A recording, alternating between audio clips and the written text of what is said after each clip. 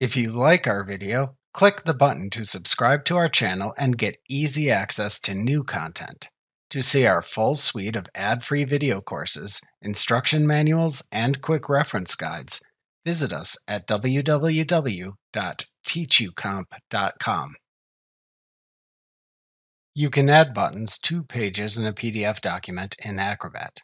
Buttons in Acrobat behave like links in that a person viewing a PDF can click a button to perform an action. However, buttons have more settings than links, and you can also configure buttons in Acrobat to perform actions in response to many different action event triggers other than the traditional click event. Buttons in Acrobat perform many of the same actions as links, like opening a file or going to a different page in the PDF. To add a button to a PDF page in Acrobat, either click the Edit a PDF link in the All Tools panel, or click the Edit link in the top bar to show the Edit panel at the left side of the screen. If needed to expand the list and show all the content choices, click the More link under the Add Content section in the Edit panel. Then click the button choice in the Edit panel. Then hover your mouse pointer icon, which looks like a blue rectangle, over the location in the PDF page at which to add the button, and click to add a button to the desired location in the PDF page. The button then appears in the page surrounded by a blue bounding box. Additionally, the field name button tag also appears and shows the button's default name. To rename the button, type a name for the button into the field in this tag, which you can later use to refer to the button in other coding if needed. This sets the button's name, which is one of the many button properties you can change in Acrobat.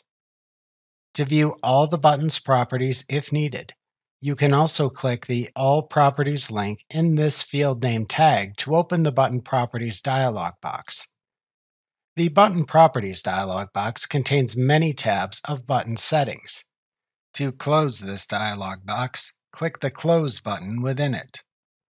To resize a button in the PDF in Acrobat, click and drag its resizing handles on the button's bounding box to set its desired size. After initially adding a button and resizing it, or if you open the Button Properties dialog box from the field name tag, notice the field name tag then disappears. To open the Button Properties dialog box to set the button's properties, double-click the button. The General tab of the Button Properties dialog box contains the button's general settings. To name the button if you didn't name it when you created it in Acrobat, type the button's name into the Name field on this tab.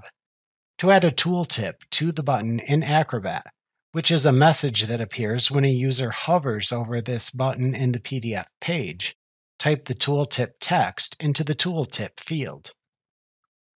To set the button's visibility and printability in the PDF in Acrobat, select the desired choice from the Form Field drop-down in the Common Properties section of this tab.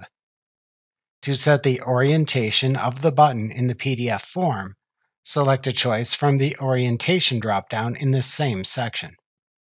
To set the button's visual properties, click the Appearance tab in the Button Properties dialog box. To apply a border color or fill color to the button in Acrobat, click the Border Color or Fill Color color boxes in the Borders and Color section of this tab respectively, and then select a color from the drop-down menu. If you select a border color, then use the Line Thickness drop-down to choose a border thickness, and the Line Style drop-down to choose a border style. If the button includes text, to set the font size, color, and style, click the Font Size drop-down, the Text Color box, and the Font drop-down in the Text section, respectively, and select the desired choices from the drop-down menus that appear. To set position and size properties for a button in Acrobat, click the Position tab in the Button Properties dialog box. To set the units of measurement for the button's positioning and sizing properties, select a choice from the Units dropdown. To set the button's position in the PDF, then enter values into the left, right, bottom, and top fields. To specify its size, enter values into the width and height fields.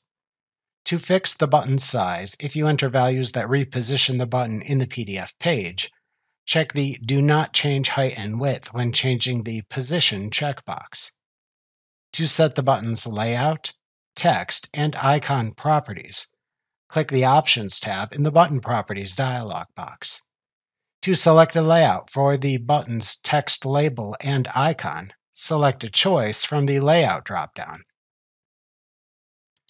To set the icon's placement in the button, if you select any icon-related layout choice from the Layout dropdown, click the adjacent Advanced button to open the Icon Placement dialog box, which lets you set the scaling and positioning properties of the icon in the button.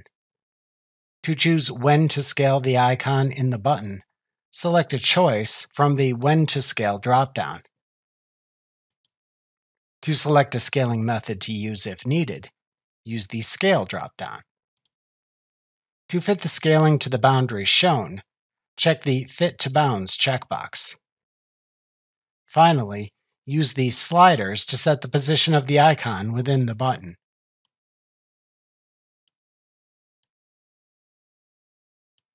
When finished, click the OK button. To set the button's animation behavior when a user clicks it, select a choice from the Behavior dropdown. The label and icon settings for the selected button animation's states then appear within the Icon and Label section.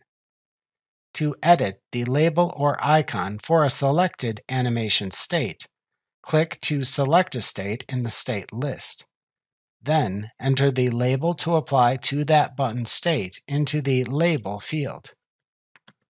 To change the selected state's icon, click the adjacent Choose Icon button to open a Select Image dialog box.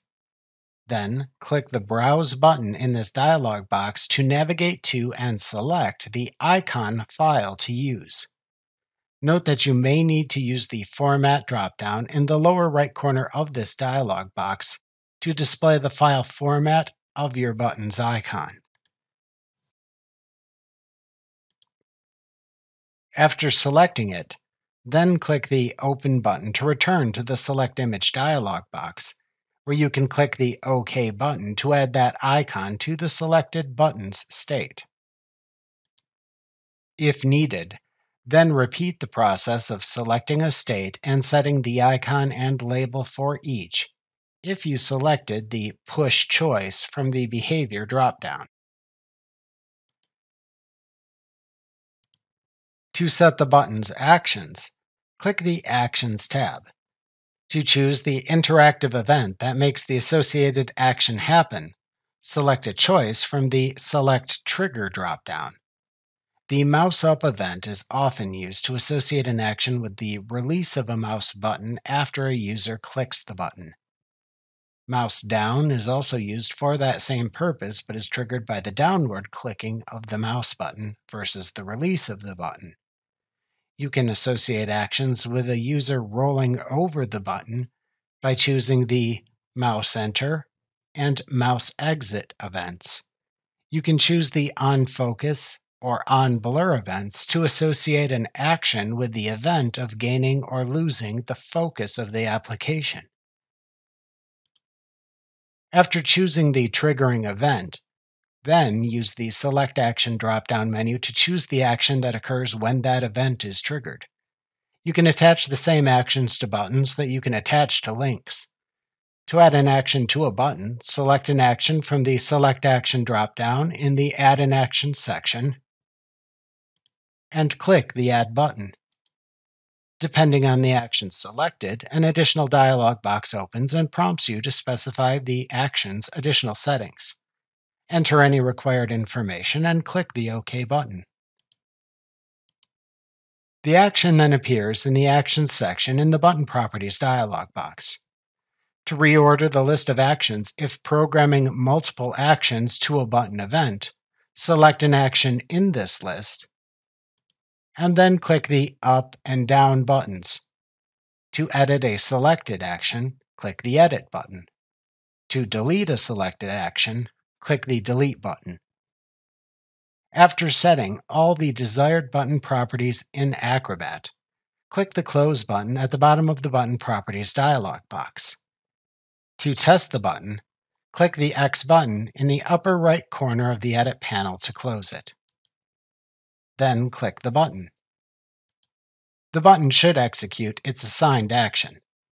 Depending on your action settings, however, you may also see additional information or warning message boxes appear.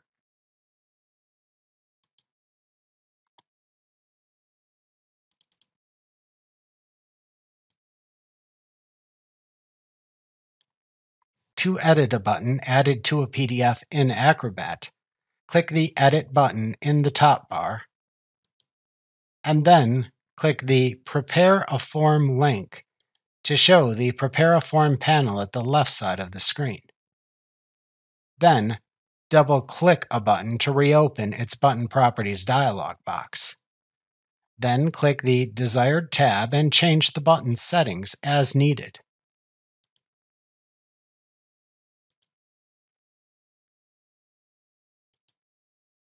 Then click the Close button when finished. Then test the button again if needed. To delete a button in the Prepare a Form view, click it to select it. Then press the Delete key on your keyboard. To exit the Prepare a Form view, click the X button in the upper right corner of the Prepare a Form panel. Remember to click the subscribe button to see more of our videos. See our full suite of courses, instruction manuals, and quick reference guides at www.teachucomp.com.